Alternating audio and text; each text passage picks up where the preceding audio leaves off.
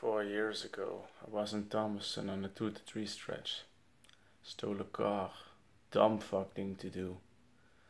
With about 6 months I have to go, I got a new cellmate in. Elmo Blatch. Big twitchy fucker. Kinda room you pray you don't get, know what I'm saying? 6 to 12, on burglary. Said he pulled hundreds of jobs. Hard to believe how strong he was. If you got out a fart, he jumped 3 feet in the air.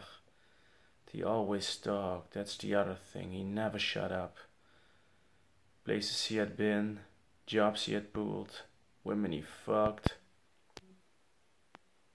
Even people he killed.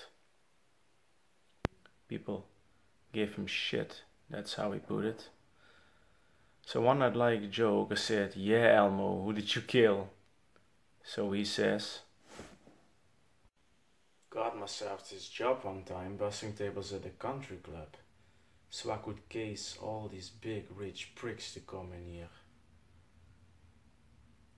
So I pick out this guy, go in one night, and do his place. He wakes up, gives me shit.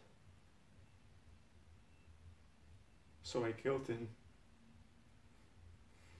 Him and his tasty bitch he was with.